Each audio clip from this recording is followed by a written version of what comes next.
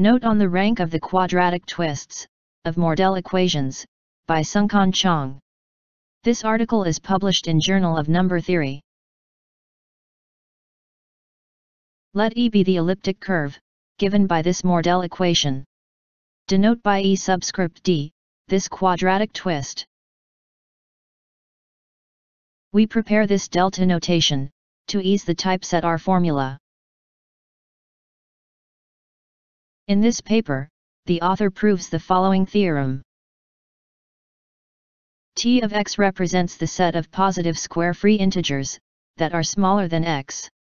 So the theorem computes some bounds, on the average numbers of quadratic twists, with certain Mordell ranks.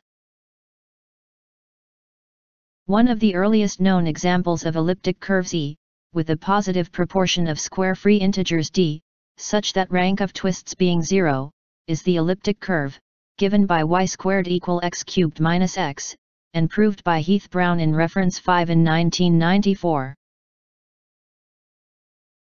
Note that a similar result was already available in the late 80s.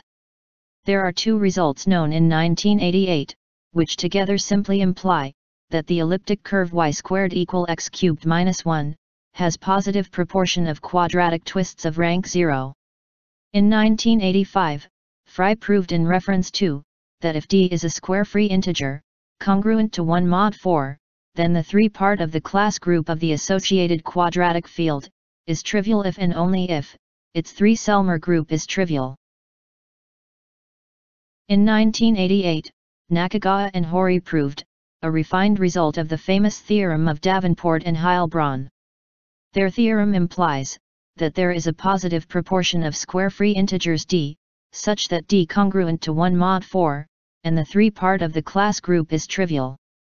Therefore, it follows that there is a positive proportion of square-free integers d, such that the Selmer group, and hence the Mordell group are trivial. Let us introduce the author's second result. E is an elliptic curve given by this Mordell equation, and the author uses Davenport and Heilbronn's result, to pull out this unconditional average results, on the Mordell rank of the quadratic twists.